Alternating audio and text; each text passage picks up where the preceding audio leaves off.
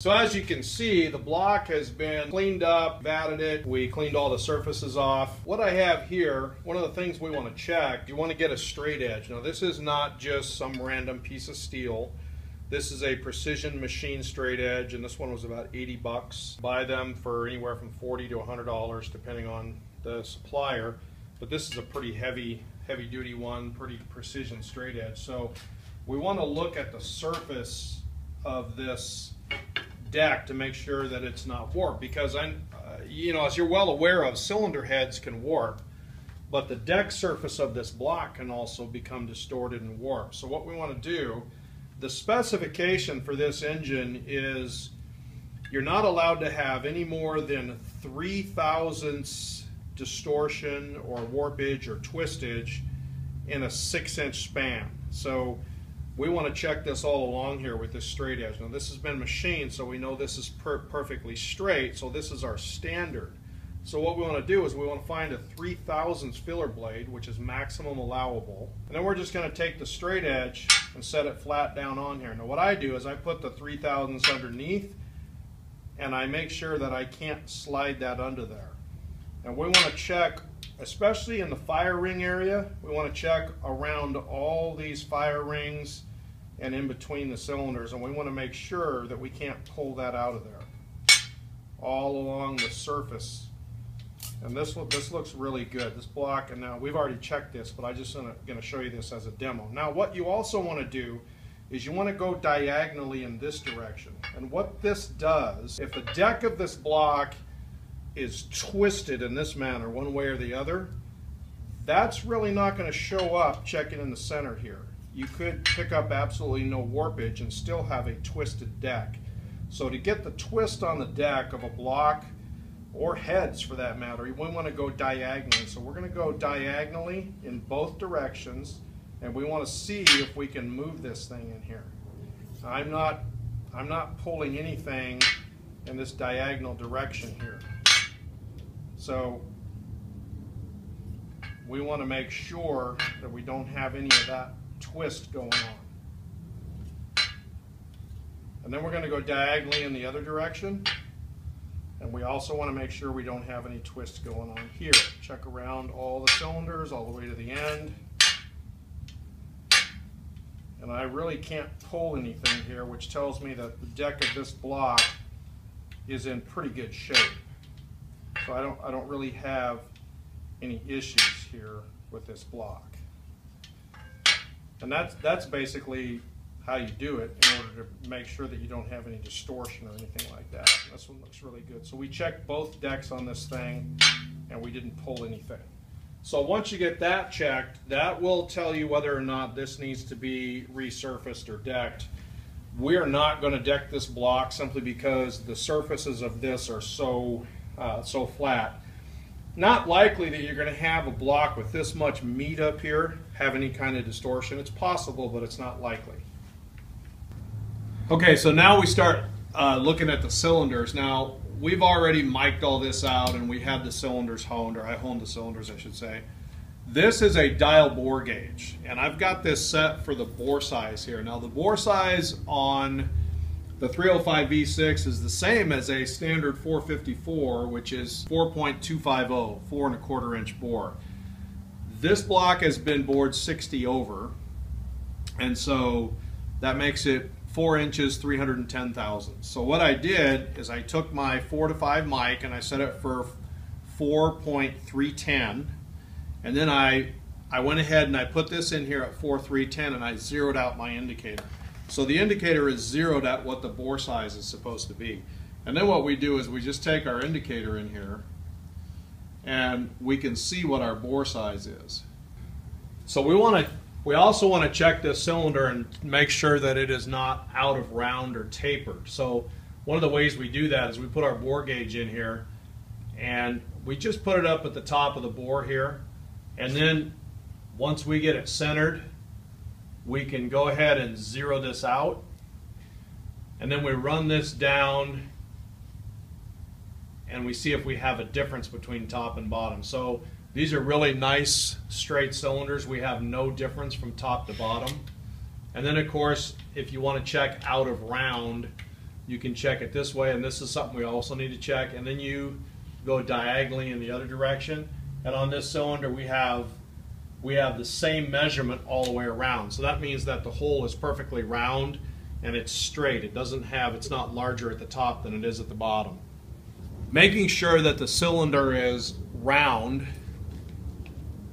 and not oval shaped or oblong or tapered, which they have a tendency to get bigger at the top when they taper because that's where all the cylinder pressure is.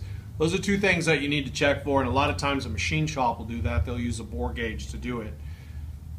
This cylinder on this engine, these cylinders are really good. They don't have any taper, they don't have any out of round, and we honed them for the pistons that we got, so everything turned out really nice on this motor. It should be a good build. But if you're working on an engine that has a lot of miles or a lot of wear, it would be advisable to bore the cylinder or have a machine shop bore the cylinders oversized. We didn't have to do that in this case. We just went ahead and honed it. All right, now we're going to look. I want to draw your attention to the bottom of the engine. So this is these are our main caps here on the lower end of the engine. I'm going to go ahead and pull these off. One of the things that we need to make sure that we check on any engine we build, but we're going to check it on this one, is to make sure that the main bores are in alignment. What can happen over time is the main bores can become distorted in relationship to one another. These bores have to be in a perfectly straight line, so we have to check that. So now that we got the caps off, we've exposed the upper portion of our main bores here, and I'll show you how we can check and see if these are misaligned. So we take our straight edge and we just lay our straight edge in here, and then we're going to take a feeler gauge. Now this is the smallest feeler gauge on the set. This is 1/1000. So what we do is kind of like we did with the Warpage. We just take and we let the weight of the straight edge sit on that, and we make sure that this does. Now I can pull that out of there. That's not what you're looking for. What you want to do is put the weight of the straight edge on there and make sure that this thing doesn't slide easily under there, and it's not sliding under there on that one. If this blade slides easily under any of, and you can see it's not, it's snug there, and we go to the next one, and we have, let's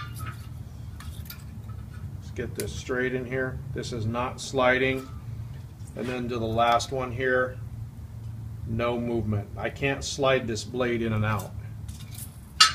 I'm pushing on this blade and I can't slide it in and out.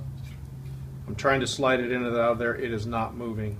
Now again, I can pull it out, but that's not what you're looking for. You're looking to see if I have a gap here, or to see if this blade will actually slide under here, and it won't. I can't push it and I can't pull it. So what that tells me is that these bores are in a perfectly straight line. Now, if these bores were distorted, because these are precision machine bores, just like the cylinders are, they're just a very short bore. Now, if these bores were distorted in relationship to each other, in other words, they weren't lined up perfectly, your feeler gauge would be sliding under here, and then we'd have to take the block, set it up on a machine, and line hone or line bore this block. But fortunately for us, this block has no misalignment, so it's in really good shape.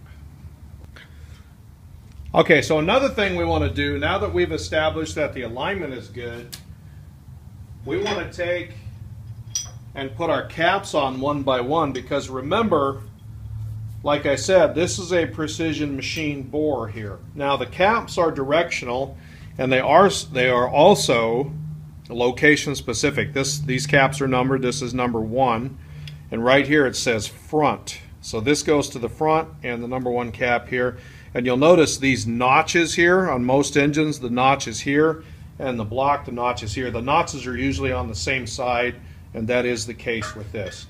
So we're going to go ahead and put our cap on there. Now, one thing that you need to do, these caps fit into this pocket here. You need to make sure that the cap is seated down in the pocket before you start tightening these bolts. Otherwise, you could damage the cap. This one it's snug, but it went in there pretty good, so I don't need to tap on it.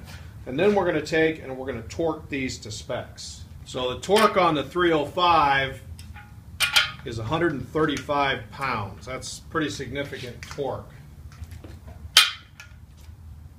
So you want to make sure they're torqued correctly and to spec. In other words, we want to get a good reading on this bore.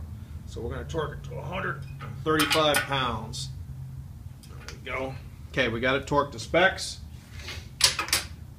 Then we're going to take our dial bore gauge again. We want to know that this is round. So then we're going to take our bore gauge and we're going to put it in here right in the front. And we're going to find the smallest point and we're going to zero that out, just like we did. Remember, this is a bore just like the cylinder is.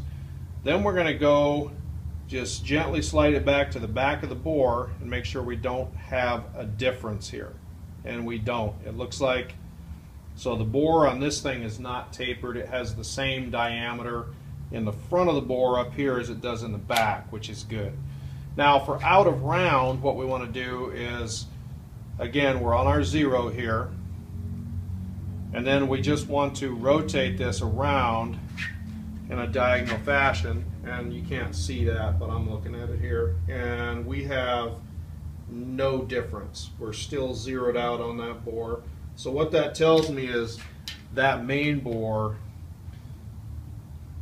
doesn't have any out of round or taper. And again, we've already checked all these. We know that the bores and so forth are good on this, but these are some things that you got to check, because on any engine, not just this one, but the main bores have to be round and the cylinders have to be round and they have to be the right size. Now to get the right size on this thing, what you can do is just look up the spec for this bore diameter in the book, set your micrometer for that and zero this out, and then you can put this in there and check it, and we've already done that, and the bores are really good size on this. So the bores are within spec size wise, and it's important that these bores are in spec because that's what controls your oil clearance down here, and also if they're out around and tapered, it's going to cause rapid wear on your main and rod bearings, your main bearings specifically, and we don't really want that to be the case. Overall, this block is in really good shape.